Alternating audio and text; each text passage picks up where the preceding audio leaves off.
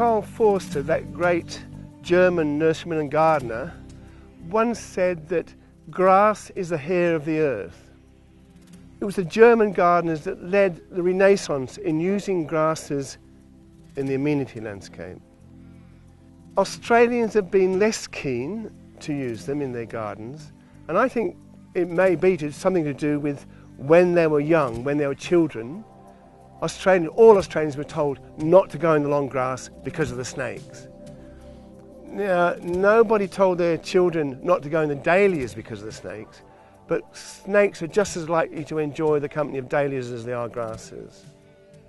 Late summer and early autumn wouldn't be the same in our garden without these beautiful grasses. They're especially wonderful when you see the sun, the morning sun or the evening sun, picking up these feathers which move with the faintest breath of air.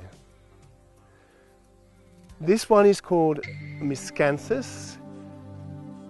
It comes from China and also Japan. Now, around Japan, in the villages of Japan, they used to thatch the houses there. And outside of every village on the hillsides, you would see a few acres of Miscanthus growing.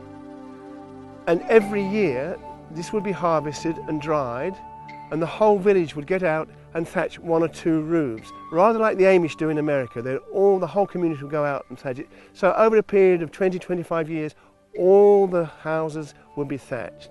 Of course, now they don't use thatching anymore, but nevertheless, if you go there in the summer and you see these flowering on the hillsides behind the villages, it looks extraordinary. Miscanthus sinensis comes from Japan and China, as I've just said.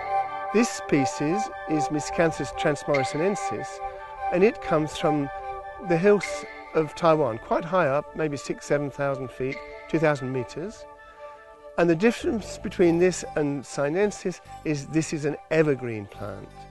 And so in a way is more useful in Australia than the Miscanthus sinensis.